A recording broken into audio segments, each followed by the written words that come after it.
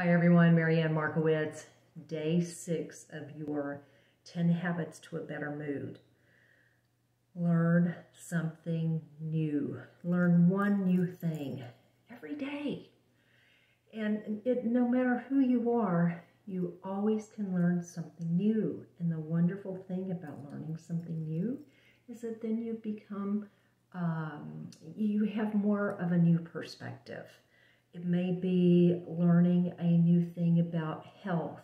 It might be learning something from Dr. Mario Martinez, who says, don't put your age in the, your little treadmill when you go to work out, because that is built in so that if you are 50 and you feel 30, it's going to treat you as if you're 50.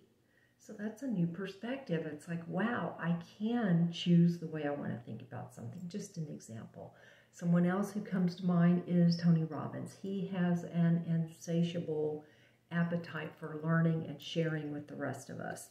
And I picked out one of my cards from Tony's, keep these on my desk, as an example, is progress equals happiness. Even if you are not where you want to be, if you are improving, you are making progress, and it will make you feel alive. Thank you.